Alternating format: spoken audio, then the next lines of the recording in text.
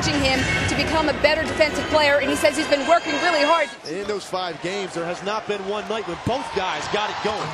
Oh, there goes Melo on the run out. That is Denver Nugget basketball. With this wide open game, they're allowed to explore their abilities. Speaking of which, well, if your outside shot's not going, what a luxury to be able to do that. They put up some great numbers here in the early going. Miller knocked it away. James got it back. And LeBron knocks down his second field goal. Nice job by James to knock it away at the top of his zone. 4 to shoot. Look at Anthony break the double team and connect. Earl Boykins and Earl Watson. The backcourt.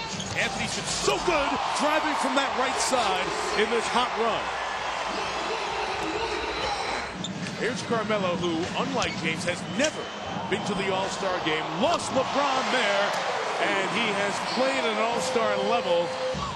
At time, the deflection. James runs the right side. Snow finds him.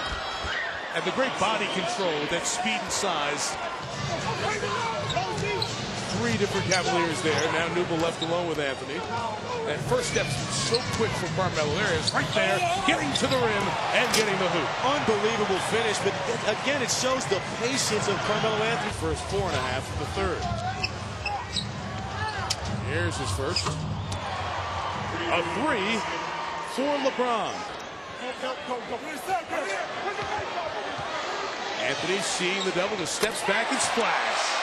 Got to take that shot. If they're going to play off the 6 feet, you've got to raise up.